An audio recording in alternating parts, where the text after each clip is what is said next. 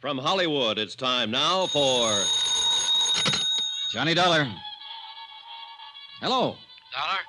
You're the Mrs. Dollar that's been trying to phone me? Is this Dr. Bigby? That's exactly who it is, and I'm very busy right Look, now. Dr. Bigby, I want you to come out here just as soon as possible. It's the old Cronin summer place about 5 miles up the river from where... Oh, I know where it is, I know. What are you doing up there? The house has been closed for years. Mrs. Cronin opened it up for a party this weekend, but she was taken ill on the train coming up, and I want... Is Dolly out there? Yes, she's the one I want you to look at. So she's back. After all these years, she's come back. She had a prescription from her doctor in New York, but she's taken the last of it. It's apparently her heart. I'm sorry, Mr. Dollar. I'm very busy tonight.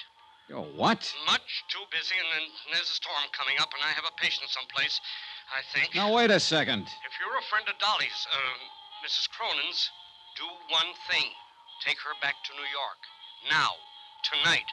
Get her out of here. Fast. Before it's too late.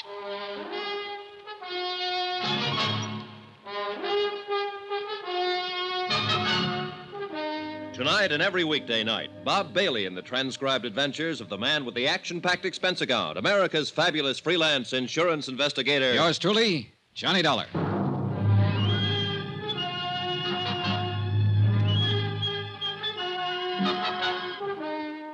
From Special Investigator Johnny Dollar at Wells Falls, New York, to the Home Office, Surety Mutual and Trust Company, Hartford, Connecticut. Assignment, the Cronin matter. A $500,000 necklace. Expense account continued. Item 7, $5.40, taxi. I figured I'd find Dr. Bigby in one of the local pubs, but I covered them all in about 30 minutes. No sale. And unfortunately, Bigby was the only doctor in Wells Falls. Worse, the local druggist couldn't fill Mrs. Cronin's prescription. The nearest chance was Tupper Lake, 25 miles away. Back out at the Cronin place, I turned the taxi over to Jason Prell, Mrs. Cronin's business advisor, and he took off for Tupper Lake to look for the medicine. Then I went looking for Mrs. Atherton, a village woman who had been housekeeping on the estate since the place was built. I found her in the kitchen. Storm's brewing up, coming out of the mountains. It'll hit us before morning. They always come in the night. I guess you've seen a lot of storms in these hills, Mrs. Atherton. Lived here all my life, never been out of them. It's Miss Atherton, not Mrs. Oh. She's the missus up in the bed, even if she is a widow. Little Dolly, Mrs. Cronin, till death do us part. Did you know Barnaby Cronin, Miss Atherton? Yes, I knew him. Of course I knew him. I worked here. Oh, yes, you were here then. What kind of a man was he? Like any other man. Not according to Dolly, Mrs. Cronin. She apparently worshipped him. Still does, in fact. Dolly's always worshiping something. Everybody was always worshiping her. She had us all dancing to her tune, and without even trying. You knew her back then? She was born and raised here in the village. I thought everybody knew that.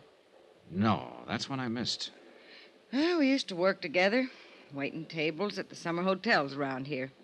That's where Jason Prell saw her. Told her she ought to be on Broadway. She left the town the next week. Didn't come back again till after she and Barnaby was married. And she got him to spend a fortune to build this place for her. Well, I guess he had the fortune to spend. Oh, yes. She married well. Count on Dolly for that. Always got whatever she wanted and never even had to ask. Things were just given to her, always. Yeah, probably so. But she's been pretty generous herself. Like keeping you on here, for instance, when the house has been closed up for years with nobody using it. Oh, she's the dancing darling, all right, right to the end. Well, now, if you'll excuse me... There was something else I wanted to ask you, Miss Atherton. I'm not one to talk ordinarily, but you got me started. Well, this is not about Mrs. Cronin, at least not directly. She was taken ill on the train. I don't think it's serious, but I wanted a doctor to look her over. The only one in the village seems to be a man by the name of Bigby. Bigby? He's the coroner here, but he's not a doctor. No? No, not anymore. Still calls himself one, but he lost his license 10 years ago. He's a drunken sot. Yeah, I kind of figured. But he sobered up fast when I told him on the phone that the patient was Mrs. Cronin. He refused to come out, told me to get her away from here fast, and then he hung up on me. Forget him. He couldn't do her any good. But I'd like to know why he acted that way. Do you happen to know any reason? Bigby is a drunk. Who knows what his reasons are? I thought you might. Better ask him. What difference does it make anyway? He can't help her. Nobody can. What do you mean? She's come back, finally. For the first time in all these years. Took sick on the train. That wasn't any surprise to her. She knew it was going to happen. Well, I guess she halfway knew. She knew. It's like with an animal. When it's hurt or sick and it comes home to die, and that's what she's done. She's come home to die. No, I think you're wrong there, Miss Atherton. I don't think she's anywhere near that sick. Barnaby didn't think so either when he came back here to die. Barnaby died here? Yes, in this very house. A heart attack, it was called. He came up on the afternoon train and... That's strange. It was the same kind of night. A storm like tonight. Strange how things move in patterns. Were you here with him, Miss Atherton? Barnaby died alone. And the doctor? Bigby? Miss Atherton, was the doctor... I'm sorry. I was thinking. The bridges were washed out. Bigby didn't get here till the next morning. Wouldn't have mattered. He couldn't have done anything. Nobody could have. When it's time for a thing to be done, it's done. Nobody can stop it. Nobody. It was a strange evening, ominous and oppressive, with a feel of violence in the air. Even the house itself added to the feeling. Furnished lavishly in a style 30 years forgotten, it seemed garish now, old and tired and lonesome. Like Mrs. Cronin herself, who'd planned a grand party for all her old friends, and instead lay ill and alone in the bedroom upstairs. The Queen gave a party, and nobody came. All dressed up, no place to go. Yeah, gloomy evening. Jason Prell came back from Tupper Lake with a medicine. Miss Atherton served a dinner of sorts, served it in silence, and we were left to our own devices. 5 guests and a mansion built for 100. Prell stayed pretty much to himself. Lovely Laura Dean, with that air of knowing innocence, inveigled Shorty Weber into teaching her some of his old dance routines. And they cranked up an old phonograph in the music room. And me, I just stood at an open window and watched the rain come down and tried to think. That's the perfect touch. It's exactly what the evening needed. That music? Now, Sylvia. Really cornball, isn't it? No, Johnny. I meant the thunderstorm.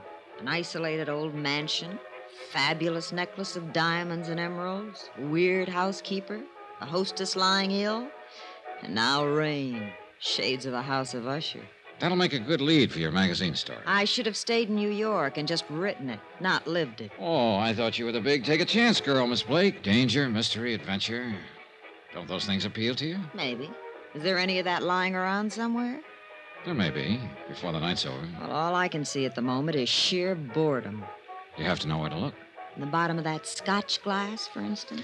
Just killing time. Oh. I've been wanting to ask you, Johnny. How'd you get that cut on your head? It's a long story. It happened on the train, I know that. You didn't have it when we left. A sudden stop. I fell over my suitcase. Sure you did. Backwards. Huh? It's on the back of your head. Somebody made a try for it, didn't they? On the train coming up. Well, I don't know what they were trying for. There wasn't time to ask. Maybe they even got it. That's the way you were betting, wasn't it? That it wouldn't be just an attempt. That somebody was going to get it and get away with it. Did they? Is that what happened? Is it gone? All right, just stand there and grin then. Oh, rain. I'm going back to the city tomorrow. You are? Well, don't smother me with your pleading. No, stick around, Sylvia. Things may get better, including the music. You know, in a way, I hope somebody did get the Circle of Fire. Why? What good is that fabulous necklace doing her now, lying up there? She's had everything she ever wanted. Life's been too easy on her. She doesn't deserve it. She ought to lose it. Her life or the necklace? The necklace, of course. You know, for reasons I can't go into, I think you'll be sorry you said that someday. Sorry? Why? She's a woman who's had everything. You're pretty predator, aren't you? Hurt and afraid. Am I? You feel something big may have passed you by, and you put up that tight, bright front for protection. But inside, you're tied in knots. And what is your recommendation, Doctor? A man, perhaps? That's the usual advice. Now, you said it. I didn't. Well, you're a man, Johnny. Why don't you smooch with me? It'd be a way of passing the evening, killing time. All right. What are you... Johnny, wait! Johnny, why did you do it? Because you wanted me to, and because I wanted to. Adventure, mystery, danger. Who's bored? Who's going back to the city? Those doctors are right.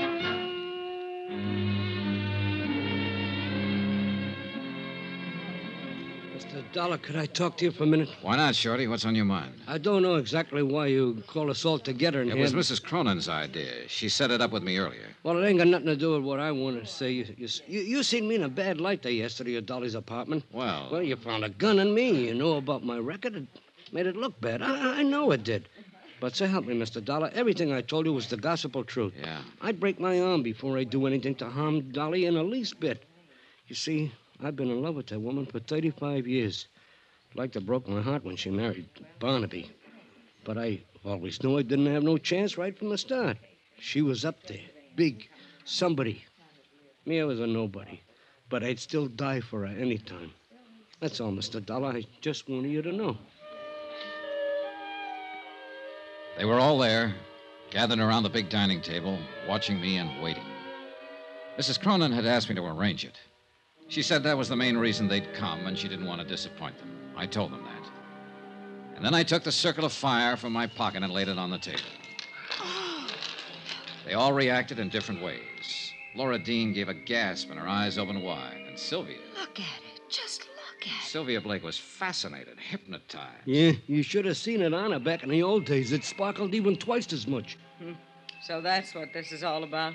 It's only jewelry. I've seen it before. But there was one special reaction I was looking for, and I got it. Jason Prell's face went white. Who could imagine anything so beautiful? Mr. Prell, you seem surprised. I wasn't carrying the necklace in its case, the case you stole from me on the train. What? I was carrying it loose in my pocket. What did you do? Throw the case off the train without even bothering to... It's running away! Prell! I went after him, but he'd already disappeared somewhere down the hall. He knew the layout of the house, and I didn't. I searched the different rooms quickly as I passed, but there was no sign of him. He couldn't have reached the floors above, but he might have gone down toward the game room and lower halls. I eased my gun from its holster and started slowly down the stairs. And at that moment, every light in the house went out.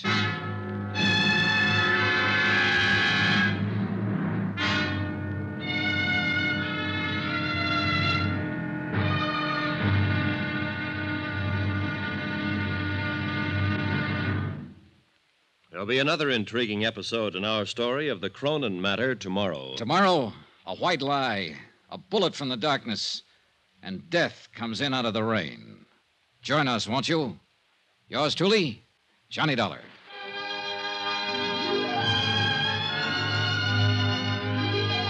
Yours truly, Johnny Dollar, starring Bob Bailey, is transcribed in Hollywood. Written by Les Crutchfield, it is produced and directed by Jack Johnstone.